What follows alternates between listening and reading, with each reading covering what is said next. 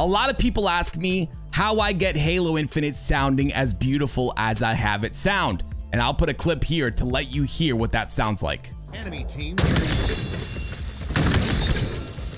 No scope.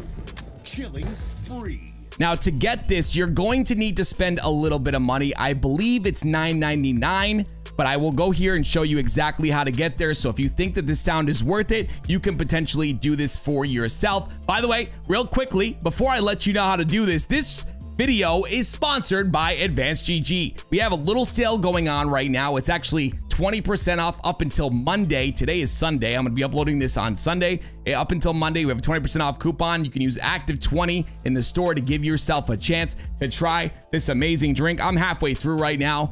I've been streaming all morning and this is amazing. I'm gonna be casting later as well on the LVT channel. So this stuff really gets me through. But if you wanna get yourself some, link down below in the description. But let's get to what you really care about, and that is the sound settings. We go down here, we're gonna go down here to your sound, mixer or whatever, sound settings.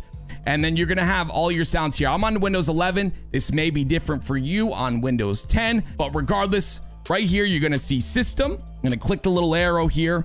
And then of course, audio enhancements is one tab.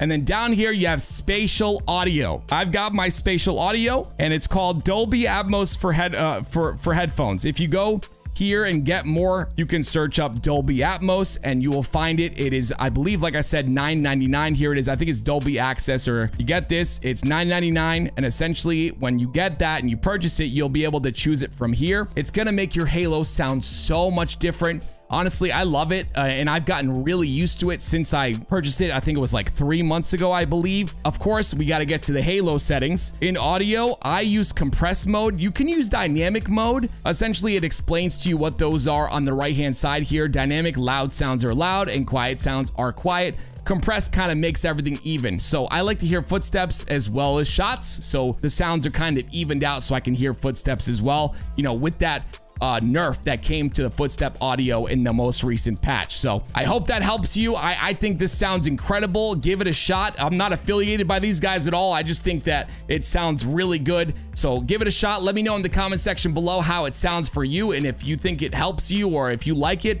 And we'll see if I can give you some more tips here in the future on how to improve your Halo Infinite experience. Make sure you sub, like, and turn on notifications so you can see the next video that comes out. I'll see you in the next one.